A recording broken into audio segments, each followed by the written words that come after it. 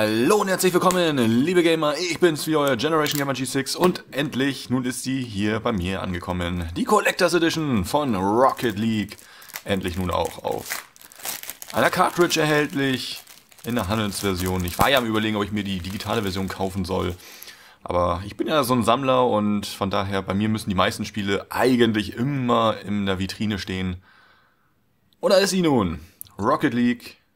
Collectors Edition mit dem neuen Inhalt The Flash.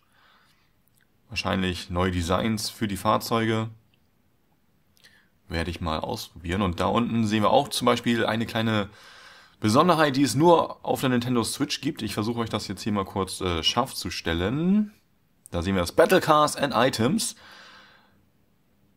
Mario Luigi Design. Ich glaube von Samus Aran aus Metroid. Das Raumschiff als Fahrzeug ist auch mit dabei. Da haben wir den Bonusinhalt der Collectors Edition. DLC, Packet Supersonic Fury, dann Revenge of the Battle Cars ist auch als DLC mit dabei. Der Chaos Run, 4 zusätzliche Battle Cars, das ist übrigens das, was ich gerade gesagt habe, diese Mario und Luigi und diese Nintendo-eigenen Autos. Eine Sammler-Edition, beziehungsweise ein limitierter Kunstdruck. Das ist wahrscheinlich wieder diese Sammelkarte. Ich hatte ja schon in der PlayStation 4-Version eine. 4 Spieler können im TV-Modus, 2 Spieler im Tabletop-Modus, Pro-Controller. Und ja, ein Ingame-Shop gibt es auch. Da kann man dann wieder reales Geld loswerden. Ist ja momentan aktuell in der Videospielbranche ein sehr heikles Thema.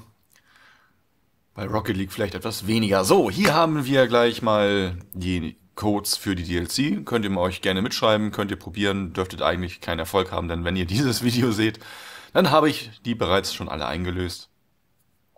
Und daher sollte es euch eigentlich nichts bringen. Trotzdem lustig, dass wir hier eine Menge an DLCs mit dabei haben.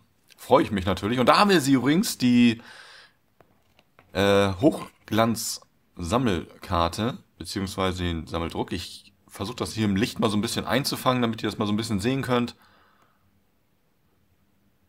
Ist ein nettes kleines Gimmick. Braucht man jetzt nicht unbedingt, zumal ich sie jetzt zweimal habe. Collectors Edition Print. Aber trotzdem, immer wieder eine nette Geschichte, warum nicht? Liegt ja mehr oder weniger kostenlos bei. So, und dann haben wir natürlich noch die Cartridge, um die es sich eigentlich dreht. Ja, recht unspektakulär. Das ganz normale Rocket League Cover in Miniatur. Da haben wir es. Und ja, ich bin schon sehr gespannt. Einige sind ja schon sehr begeistert unterwegs auf der Nintendo Switch, zocken Rocket League überall. Und ich hatte es schon auf der auf der PlayStation 4. Und da existieren ja auch schon einige Videos hier in meinem YouTube-Kanal. Und ich bin mir ziemlich sicher, dass da in Zukunft für die Nintendo Switch noch das ein oder andere Video dazukommen wird. Und ja, die Collectors Edition, nun ist sie endlich hier. Ich werde sie gleich mal reinschmeißen in meine Switch und dann ein paar Runden zocken.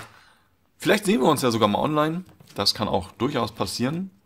Für heute soll es das aber erstmal gewesen sein. Ich bedanke mich fürs Zuschauen und sage Tschüss. Bis zum nächsten Mal.